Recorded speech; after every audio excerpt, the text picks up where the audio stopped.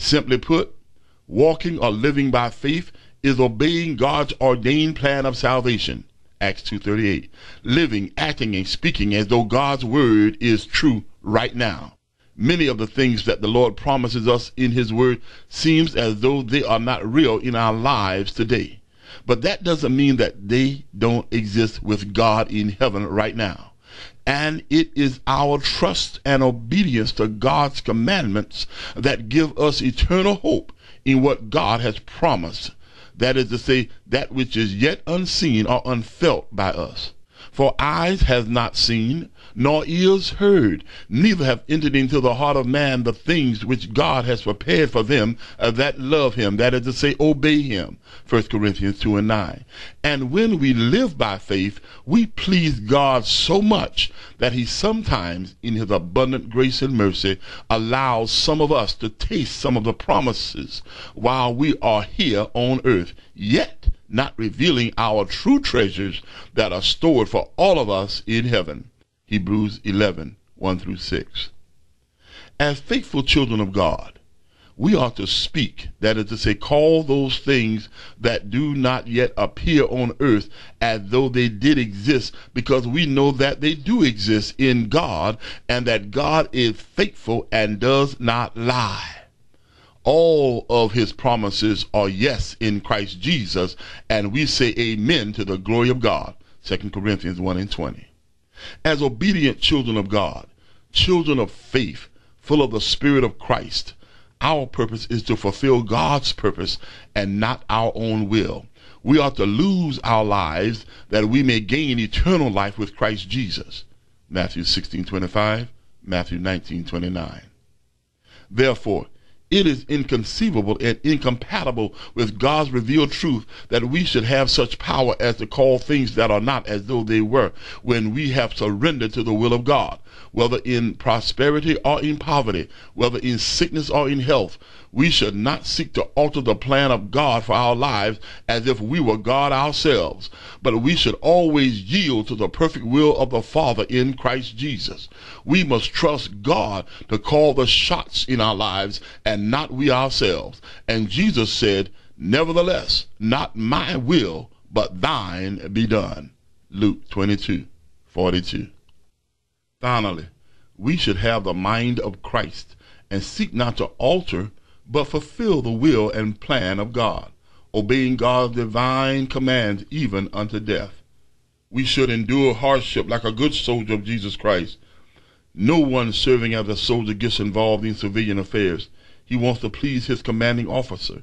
Similarly, if anyone competes as an athlete, he does not receive the victor's crown unless he competes according to the rules. The hard-working farmer should be the first to receive a share of the crops. Reflect on what I'm saying, for the Lord will give you insight into all of this. 2 Timothy 2:3-7. In closing, my friends, let us remember that faith is not wishful thinking. Faith is the total surrender, submissive obedience, and trust in God and his holy living word. It is only as we have faith that we are justified, for we are justified through faith. The Bible teaches us that we become the righteousness of God through faith by Christ Jesus. It is only through submissive obedience, trust, and surrender to God's holy commands that we gain access to Christ Jesus and inherit the promises and favor of God. Hear what the Spirit says to the church. Therefore, since we have been justified by faith, we have peace with God through our Lord Jesus Christ. Through him, we have also obtained access by faith into this grace in which we stand, and we rejoice in hope of the glory of God. Not only that, but we rejoice in our sufferings, knowing that suffering produces endurance, and endurance produces character, and character produces hope, and hope does not put us to shame, because God's love has been poured into our hearts through the Holy Spirit who has been given to us. Romans 5:1-5. In other words, there is a divine process that produces godly character that begins with sufferings And if we could always end our sufferings by calling those things that are not into existence, we wouldn't develop into who God calls us to be. The Spirit continues to teach out of 1 Peter 2:24 by saying, He himself bore our sins in his body on the tree, that we might die to sin and live to righteousness. By his wounds we have been healed. Jesus took our unrighteousness upon himself, and his righteousness is imputed unto us as we die to sin through repentance and obedience to God's eternal commandments. And the Spirit concludes the matter by saying, For our sake he made him to be sin who knew no sin, so that in him we might become the righteousness of God. 2 Corinthians 5:21. For by grace we have been saved through faith, and this is not our own doing. It is the gift of God, not a result of religious works, so that no one may boast. For we are his workmanship, created in Christ Jesus for good works, which God prepared beforehand that we should walk in them. Ephesians 2:8-10. If God prepared our way beforehand, why would we want to alter God's plan by calling those things which are not into existence? Therefore, no one can boast that they have authority or power to call things into existence that didn't exist before. That creative power belongs to God alone.